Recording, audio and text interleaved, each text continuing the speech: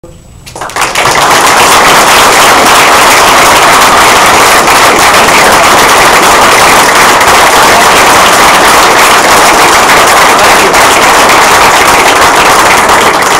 you.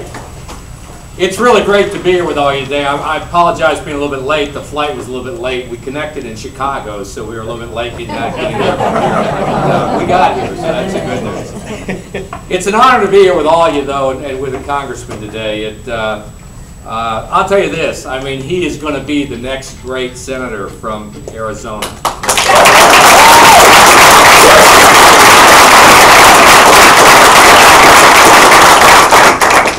And I'm proud to be here today on behalf of NRA's 4 million members nationwide, including more than 60,000 people from Arizona that are members, to announce the National Rifle Association's full endorsement for Jeff Flake for the United States Senate.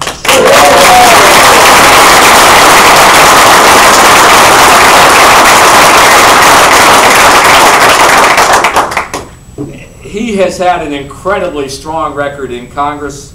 He has a proven record of commitment to the Second Amendment, to advancing the freedom of American citizens.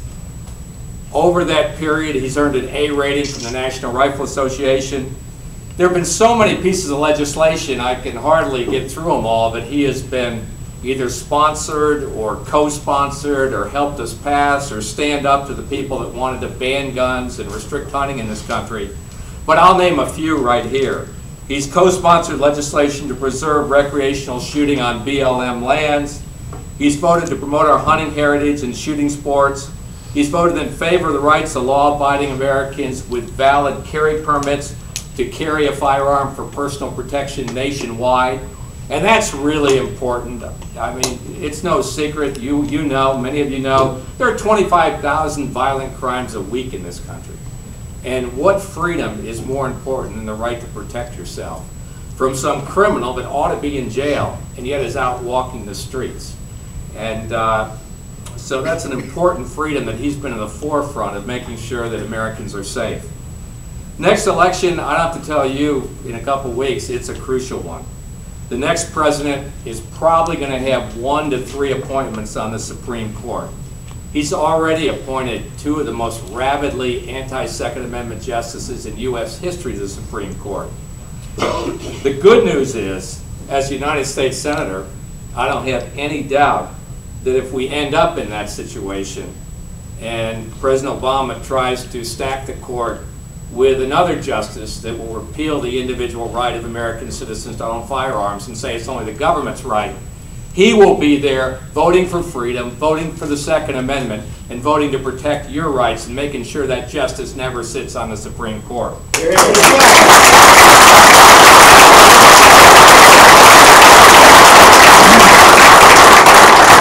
The United Nations, I mean, it seems like it couldn't even be possible, but they're trying to get into all this. You know that we had to go up and testify at the UN over the summer. They are dead set on writing some type of treaty that restricts civilian ownership of firearms worldwide. It's just a club of governments. Not one of those countries has a Bill of Rights like we do have in the United States. And I'll guarantee you this, he's already said it, he's been out front on it.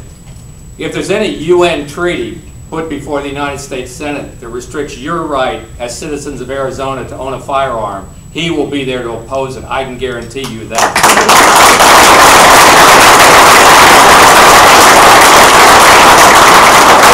So the stakes are high.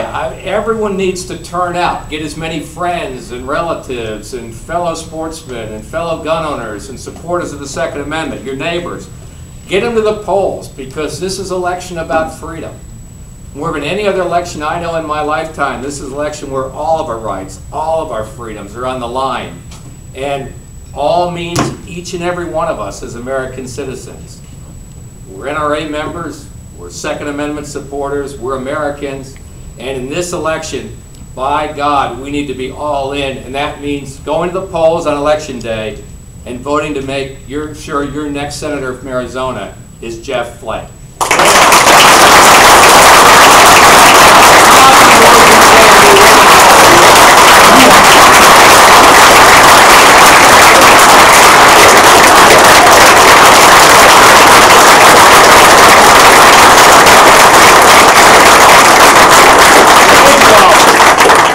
thank you all for being here. Thank you, Benny.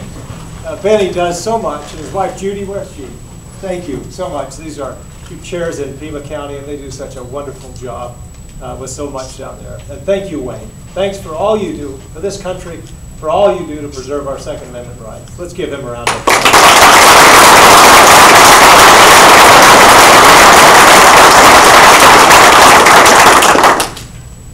You know, traveling around the state, I see the effects of the Obama administration's effort to overreach on regulation in just about every area.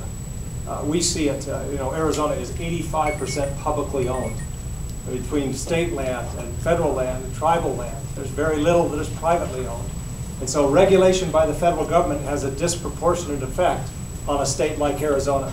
We're seeing it, for example, in Maricopa County with dust regulations, where the federal government just can't seem to recognize that an occasional dust event is just that, an occasional dust event, and to try to get them to recognize that as something else. Now we're having to fight the EPA trying to impose regional haze standards on the Navajo generating station that would cause that to shut down. And that would be devastating for the state in terms of our ability to pump water from the Central Arizona Project, our water and power rates, employment on the Navajo Indian Reservation, your source of water if you live in any city. This is really important stuff. But it's also in the area of Second Amendment rights where the Obama administration has overreached. And Wayne mentioned with regard to recreational shooting, with Arizona being 85% publicly owned, unless we can make use of our public lands for recreational shooting, what choice do we have? And so if you live in Tucson, if you don't have access to the Ironwood area, Ironwood National Monument, where do you go? If these monument areas are shut down, then we lose that opportunity. When it was proposed earlier last year, the proposal came to shut off recreational shooting in the Sonoran Desert National Monument, 500,000 acres. And also the Ironwood National Monument, 129,000 acres, to just shut off recreational shooting. And so we took action. We immediately sent a letter, the Obama administration, signed by a number of my colleagues saying, don't do this. And then we drafted legislation in my office and dropped it in, and got it in the sportsman's package and passed by the House of Representatives. The bloc have backed away from their effort and said that the Sonoran National Monument will remain open to recreational shooting. So we're proud of that accomplishment. With Ironwood, it's still in the works. We're still working there, but more than likely they'll have to back off of that decision as well. So we're proud of the efforts that we've made, and we're proud of the gains that we've made in that area. But there's much more to do. Over the next 4 years, over the next 6 years, into the future, we're going to see efforts by administrations, by courts, and others to restrict your Second Amendment right. We've got to make sure that we have people in the United States Senate who will stand up to it. And also, as Wayne mentioned, the United States Senate ratifies treaties, treaties by the United Nations, an organization not exactly friendly to Second Amendment rights. We've got to make sure that we have people who understand that and will stand up to it. So I appreciate all you do in this room. There are so many who support so many good candidates and good causes. I appreciate your support for my campaign. I appreciate this endorsement from the NRA. This is, I value a lot of endorsements I get, none more than this one. This is very much appreciated and very helpful. There are, across this state, Republicans, Democrats, and independents who value their Second Amendment rights. Be sure you get to them. Be sure you tell them what's at stake in these elections. You know, we in the House of Representatives, the Republicans, have been trying for 3.5 years to get this administration to, one, present a reasonable budget, to get the Senate to actually pass a budget, and we have failed miserably to convince them that that's the direction you need to go. But the beauty of an election year is you don't have to convince them anymore, you just have to replace them. And so that's why this election is so important.